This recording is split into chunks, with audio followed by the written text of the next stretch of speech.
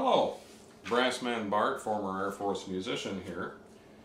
Today's number is going to be the Capitan March, which was written by John Phillip Sousa.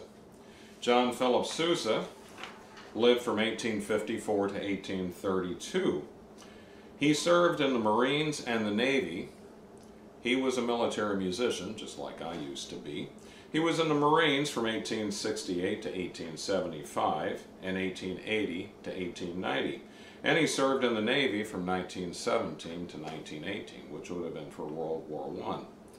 The El Capitan March is taken from the operetta, which was originally produced in 1896 and was written by John Phillip Sousa. The first performance was at the Tremont Theater in Boston. That was April 13, 1896, and then it ran for 112 performances at the Old Broadway Theater in New York, starting, I think it was New York, April 20th, 1896. This march is a little bit unique in that it has a tempo change. It goes from 6/8 to 2/4. About that would be at the trio. Anyway,